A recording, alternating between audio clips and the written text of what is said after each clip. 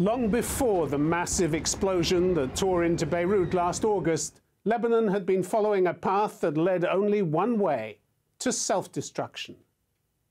As the smoke rose over the city, around 200 people lay dead and thousands had been injured, victims of corrupt and incompetent politicians who for generations had allowed their citizens to sink into poverty and despair.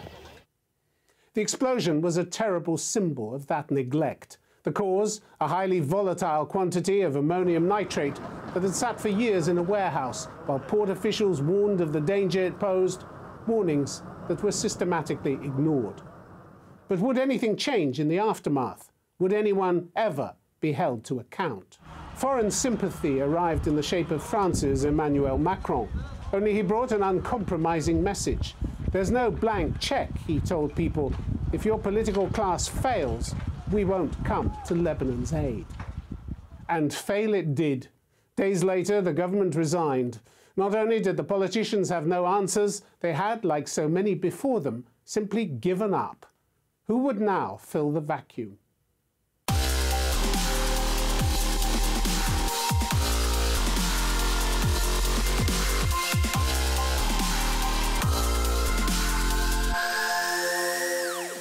Hello and welcome to this special edition of Conflict Zone.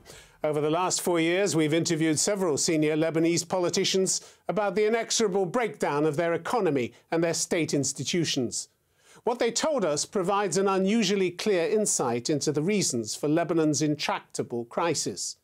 We sought answers to some key questions. What had gone wrong? Who was to blame for the sinking economy? And how could the country move forward? But instead of answers, we got promises of progress, of clarity and commitment, even transparency, that in most cases came to nothing. In February 2016, I caught up with Gibran Bassil, then the country's foreign minister, who acknowledged the central feature of Lebanese politics, endemic corruption, as well as all the other contradictions that have made it impossible for the state to function. Yes, we have corruption in our country, but this is why we need to have strong leaders to fight corruption. Corruption and different factions playing politics. Yes. With a nation that can ill afford it. I mean, even the patriarch spoke of the erosion of your state institutions at the moment. Yes, of course. So you're collapsing. The state's collapsing. It depends how you define the collapse. We still have at least a family in Lebanon. We still have values of how we live, how we think towards the other, where this is fading completely in other parts. Even in strong and prosperous countries, you don't see this kind of cohesion that we still have in Lebanon. Cohesion, you failed to get a president in 2 years. What cohesion is that? Almost 35 attempts to get a quorum in parliament. You haven't managed to do it. You haven't passed a budget since 2005. You have a parliament whose mandate ran out in 2013 and had to extend it twice without recourse to the public. You haven't had legislative elections since 2009. Yes, and we were against... This is complete paralysis of the political body, isn't it? And we are against all this. But well, you're not doing much about it, to be against it. I'm not defending the politics in Lebanon, the politicians, nor the...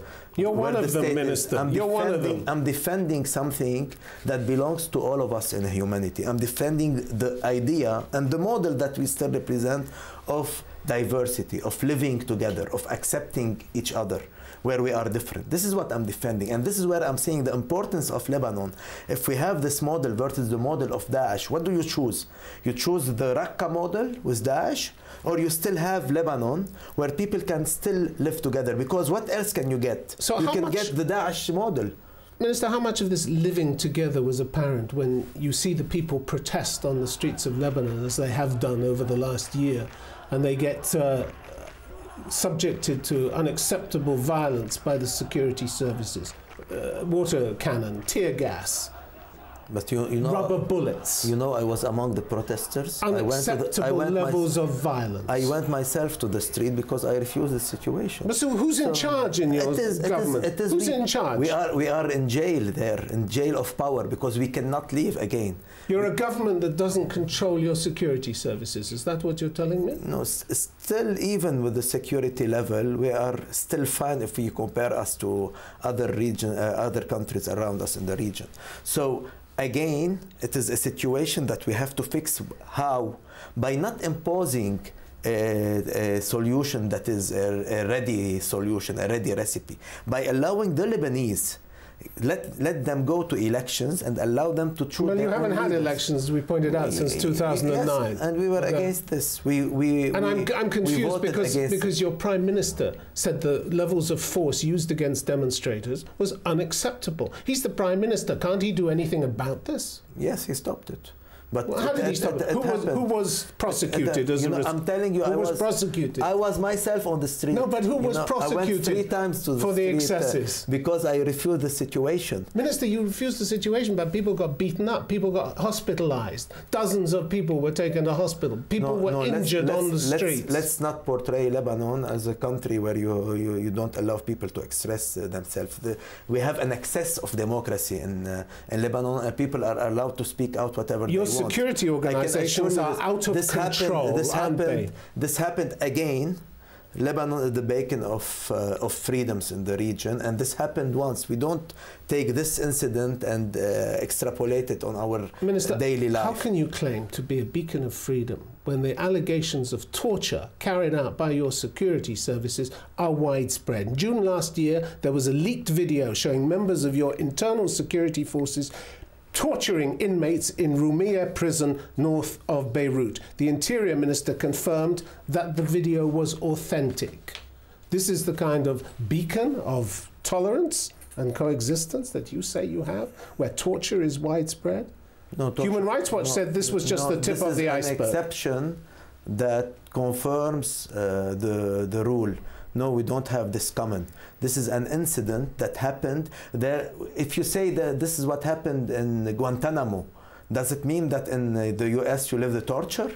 This is an incident that happened once and that confirmed that this is not the case in Lebanon. You know very well, Minister. No, we refute this completely because we have so many things that we are not satisfied about in Lebanon, but we don't turn it into being a place where people are tortured. And yet the reports, credible reports of torture, have continued to surface in the 4 years since that interview was recorded. No change there. No change either in any of the sectarian carve-ups and political patronage that have acted and still act as immovable roadblocks to reform. Ever since the Civil War, the complex power-sharing system spawned many factions and warlords who empowered and enriched themselves at the expense of the people. They shared between them the spoils, the top jobs, the lucrative contracts. And even as they watched the country disintegrate and default, the last thing they wanted was to give back the money and relinquish their power. In June this year, the combative foreign minister at the time, Nassif Hitti, was still repeating the same vague assurances and the same good intentions that had consistently led nowhere. I hear your intentions. Your public sector has been looted for decades by the same sectarian powers that still dominate your country. Well, this is what we're trying. If you never allow me to finish the phrase, so I'm listening to you now. You go tell me what we should do. Perhaps we can profit from you. I haven't finished the question. You think these warlords and power brokers who But you have never letting me finish the answer. You've been giving me a great answer for a couple of minutes. Do you think these warlords and power brokers who control so much in Lebanon will just sit around while you shine a light on all their dirty dealings, and then they'll just say sorry and hand back all the billions that they've stolen? You really think that's going to happen? We are not going to think so. Thanks for putting this question. We know it's an uphill struggle. We know it's a key challenge, and we have to stand up to the challenge or fail. I know the difficulties. I fully agree with you about the seriousness of the challenges, about how heavily they are weighing on us since years, but we have to come out with an answer. Otherwise, we will not be taking the road that we promised to take. That's a very important matter. I fully agree about the challenges, the nature of the challenges, the magnitude of the challenges, but we have to come out with an answer to these challenges and create a sort of rupture with the past. and get on a start on a new foot. Your country's record doesn't inspire confidence, does it? Since the civil war, Lebanon has promised 4 times to reform in return for 4 It seems, sir, you enjoy speaking about the past. I'm telling you about the future. If you want to go into the past, we can have a lesson in history now. Yeah, but why should anyone I'm trying believe... to tell you, we know the stories, we learn the lessons, we're telling the international community, look at us, and let's see if we succeed. We are planning to succeed. We're committed to success because we have to save our country. Again, I agree with you about your description of the situation, which I already know, we all know. And again, I'm saying it's a major challenge. Let's see for you if you can succeed in facing up to it. And this is the challenge that you are taking on us, is to succeed this matter with the cooperation. It's our prime responsibility as Lebanese government. It's not an easy matter. I fully agree with you. It's a very difficult matter because of this well-established, well-entrenched system that you rightly described and with which I fully agree with you. But this is the only road that we have to take to create a rupture with the past. The challenges are very important, very deep, but we have to take, this is the only available road to get out of this messy situation. But 2 months later, Mr. Hitti took his own road and resigned, contradicting all the firm assurances he'd given in the interview and declaring that the government he'd so briefly served had shown a lack of will to reform. Of course it had. To many Lebanese, the system had long since passed the point where it could be effectively reformed. It now needed to be replaced from top to bottom. But how to convince the power brokers of that? Even the slow-motion collapse of the state, signposted so often and in so many ways, still wasn't enough to persuade them that the old game was finally ending. Your Prime Minister warned last year that Lebanon risked becoming a failing state. Even the most basic services now don't get provided to your people. How did you let it get so bad? I wouldn't call Lebanon a failed state when he was able to cope with 50% of his population as refugees, 200 Syrian displaced to Lebanon per square kilometer.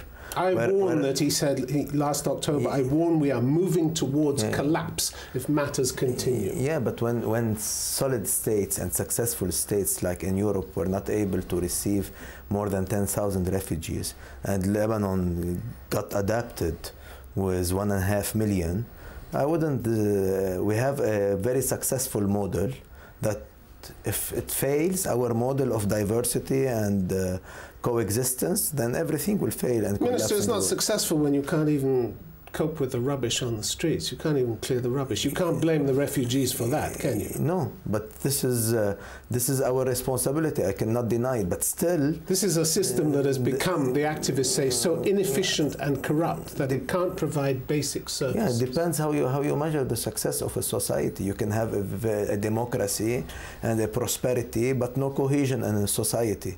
So everything gets disintegrated. But a society that can't clear the rubbish and can't clear the air for its people and puts their health in danger shouldn't be governing, should it? I'm not defending this, but I'm saying you have also political garbage and you have the war garbage that we are witnessing everywhere. And I think this is still less costly than dealing people as garbage and killing them.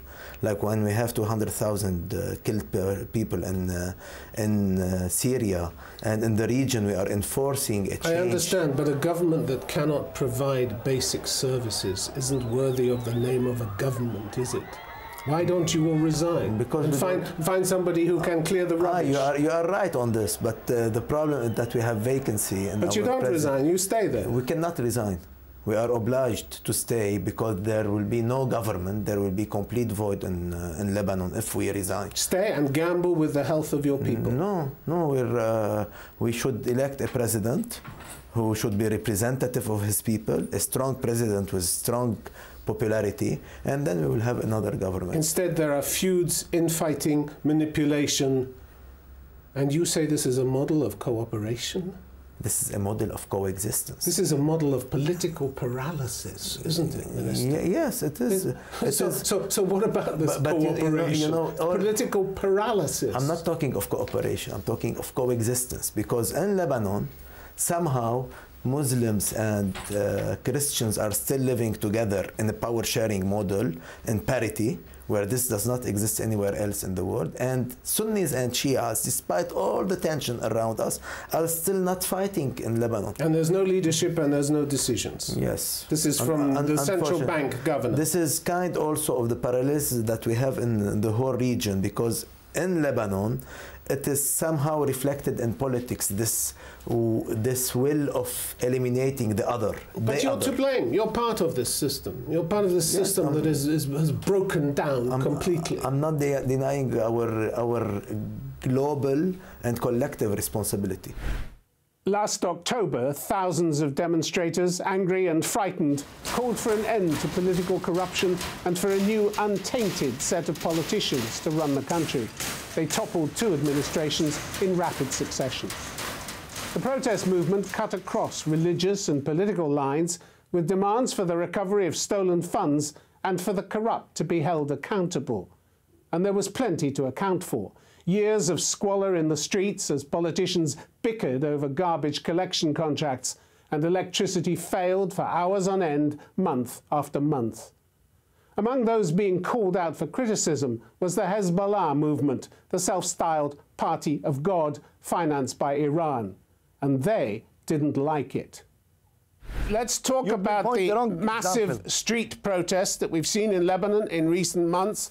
One moment you seemed to be listening to them, then you claimed with no evidence that they were being exploited by the US and Israel. And then last October you sent your thugs to beat up the demonstrators because they dared to criticize your leaders. Absolutely not. Absolutely not. I'm sorry, Tim, I don't know you like that. I mean, I don't know that. Are you sure that we send our people? Do you have a proof for what it was widely reported at the time. There. We were against them. In October and December. I mean, widely, you know the media issue.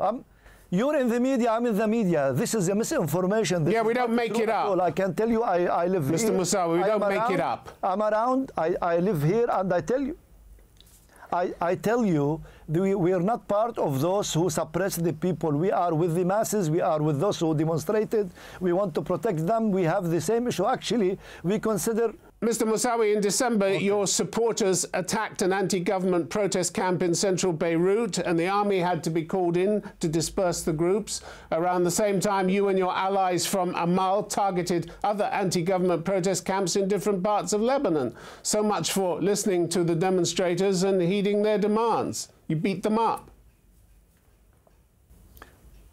I can simply say this is not true. Well, Hezbollah, whether you like it or dislike it, represents a large component of Lebanese society. It's a main political party, political actor in Lebanon, and everybody is welcome to join and help us in this, whether directly being involved directly or supportive or not supportive of the government.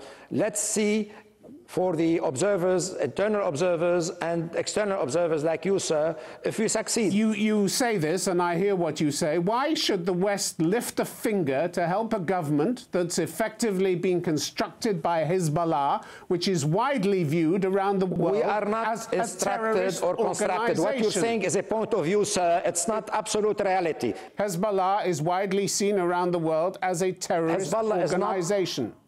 It is not seen around the world. It's considered by some, but it is not what this some. I don't agree with this view.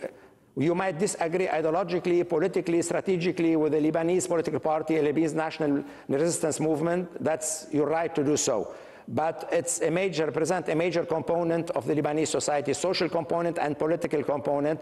What I'm saying, take us to test as a government. I'm telling our Western countries to which we are committed to develop the best out of relations, culturally, politically, socially, economically, strategically with the Western countries. We're very close to most of those countries. We have very good relations which we want to develop, to deepen, strengthen and enlarge these Western countries. Take us to test in about what we are doing, what we are planning to do, not in about what is said here or there, or about any ideological sloganeering or ideological views.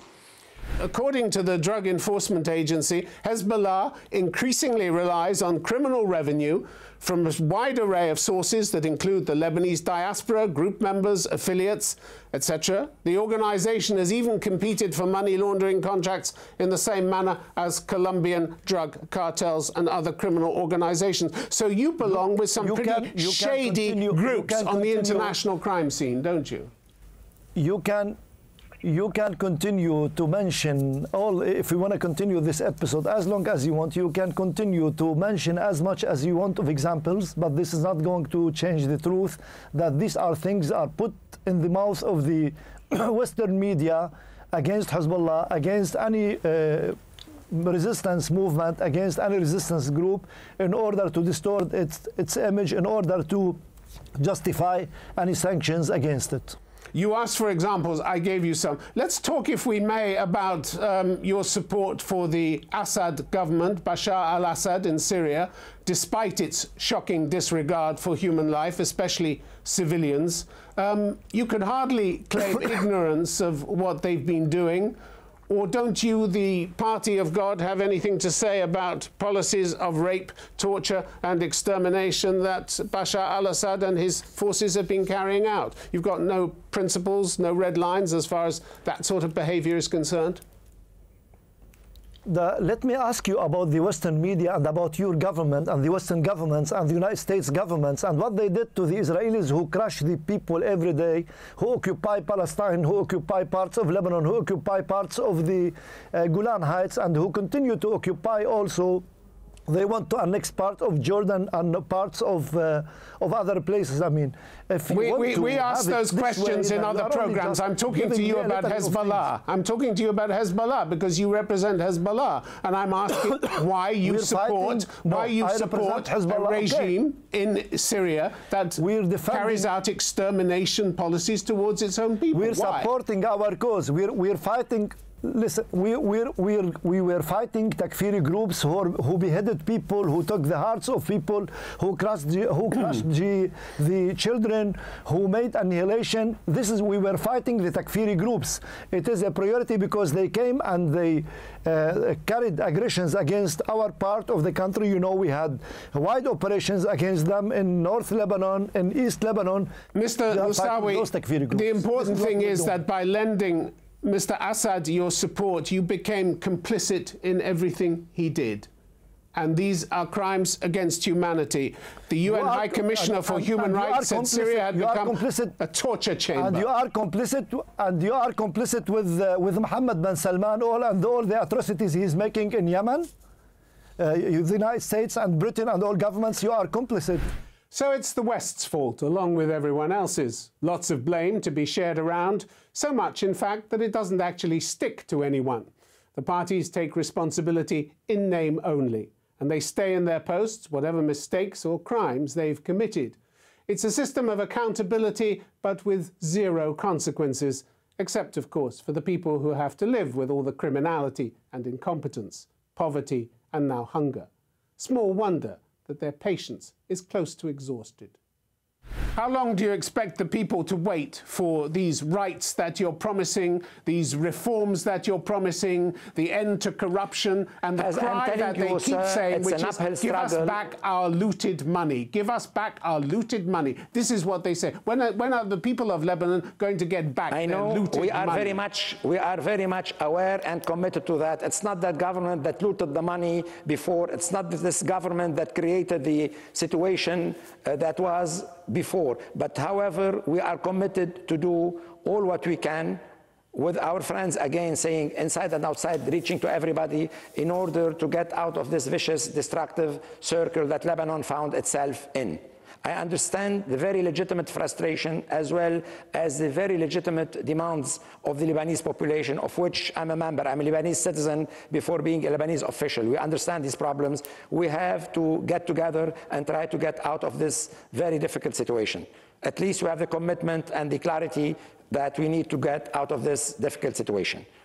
So I ask, where are the reforms? Why aren't you pushing for them? You blame the system. I'm asking, what's the point of having you in government if you don't bring about reforms? About the ailments. I'm talking I'm talking about the ailments of the system that has been going on for so many years, I mean for decades. Now we have reached where we reached. We should be held responsible for what happened. Everybody is responsible. Those who were in the government, we are part of the government. We don't deny our responsibility. We have to embrace our full responsibility in this, and we're ready to take part in the responsibility. But still, when you talk about the kind of reforms that we want to do, they should be structured. We are one component of the mosaic of components and constituencies in the Lebanese society. We take our share, and others have to take their responsibilities, and they should be blamed for what they did. If even just a few of those comforting words from our politicians had been turned into action, then Lebanon might look very different from the way it does today. But no single political figure or faction appears to have the authority to bring about fundamental change. And there's little chance of the different groups agreeing on a single course of action. As for the people, many say they'd leave if they could. Food prices have skyrocketed, unemployment is rife, the banks have severely limited access to savings. For now, two important questions hang unanswered over Lebanon. Can the cash-strapped West afford to give it the emergency support it needs? And in a highly volatile region like this, with conflict never far from the surface, can it really afford not to?